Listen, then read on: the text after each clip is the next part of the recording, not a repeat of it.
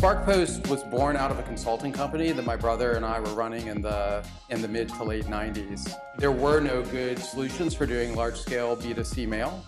And since both of us had come from a software engineering background, and both of us were active in the Apache Software Foundation, we really saw it as an opportunity to build a product that, if nothing else, we could sell to our consulting base.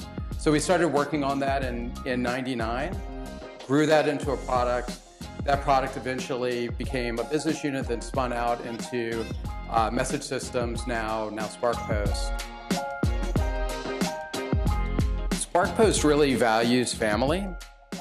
When I founded this company with my brother, we really wanted to have the type of business that we ourselves wanted to work at.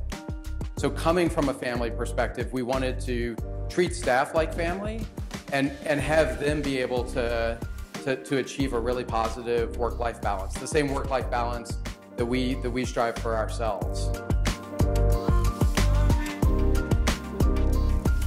One of my favorite things about SparkPost is the people here. We have a phenomenal collection of people across the company, and after 20 years, that's what keeps me coming back every day. It's the people that I work with. One of the exciting things about being at SparkPost is every day is a little different.